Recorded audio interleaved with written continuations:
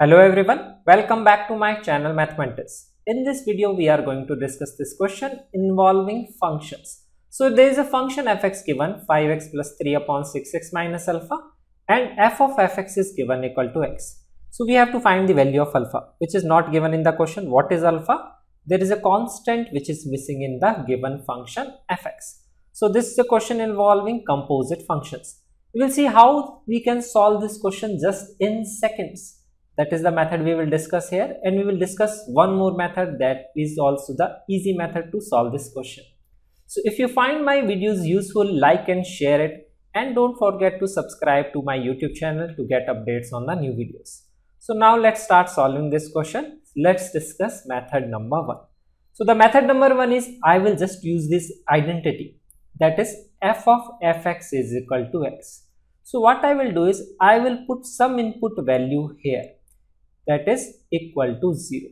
So what I will do is I will put fx equal to 0. So since we know f of fx is equal to x, so this is true for any value of x. So first method involves we just find some value of x for which input here is 0. So input is nothing but fx, so I will equate this to 0. So you will get the value of x minus 3 by 5. So if I will put this value of x here, so it will become f of minus 3 by 5, which is nothing but f of 0 only, because f of minus 3 by 5 is 0. So it will become f of 0 and x is what? Nothing but minus 3 by 5.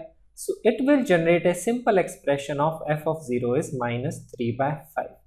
So now we can easily find the value of alpha, because we know the value of fx at one of the points, that is 0. So we will just put the value of x here 0.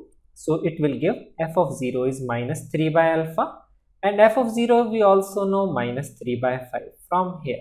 So if you compare these two values, you can see the value of alpha is nothing but 5. See the easier method. We didn't even define f of fx value. What is f of x? That is, if you will define f of fx, so we will put x, replace x with fx. So either you can also solve this question like this, but that will be a lengthy expression. You will replace x with fx to define f of fx.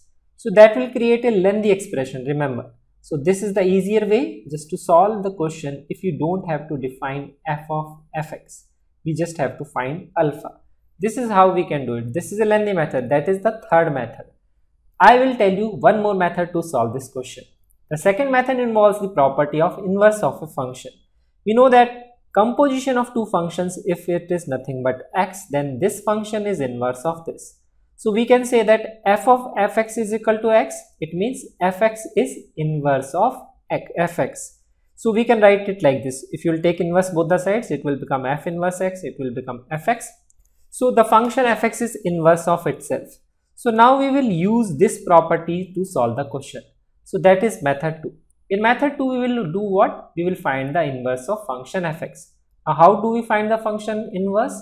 You will just put the value of fx equal to y, and you will solve this equation, and you will find x in terms of y. That is the method to find the inverse. Here y is in terms of x. The method is to find inverse is x in terms of y. That is how we will in terms of y. So this is what we will do to find the inverse. So to find x in terms of y, we will do what? We will cross multiply this. Here it will become 5x plus 3, it will become 6xy minus alpha y. So I will combine this equation alpha y with 3 plus alpha y, 5x will become to the right minus 5x. So now if you will see, you can take x common here. So it will become x bracket 6y minus 5. So x in terms of y, you will get 3 plus alpha y upon 6y minus 5. So we know if y is a function of x, so x in terms of y will be what? X is become equal to f inverse of y. So this is what we are getting, x in terms of y. This is how you find the inverse. Fx equal to y, just put x in terms of y. If you are able to find, that is the inverse of function f. So now we can solve this question easily, because this is the equation we have to solve, that is fx is nothing but equal to f of inverse x, and now we know f of inverse of y. So y is just a placeholder, you can put here x also. This is how you can define f inverse x. So now we have to compare this value to fx because both are equal. So if you will compare these two values, it means numerator part will remain same. Here if you will see 5x plus 3, here if you will see alpha x plus 3. Just by comparing you can see the value of alpha is 5. And even if we compare the denominator part, that should also be the same. By comparing the denominator part, you can also see the value of alpha is nothing but 5. So this is the easy second method by which you can solve just by finding the inverse.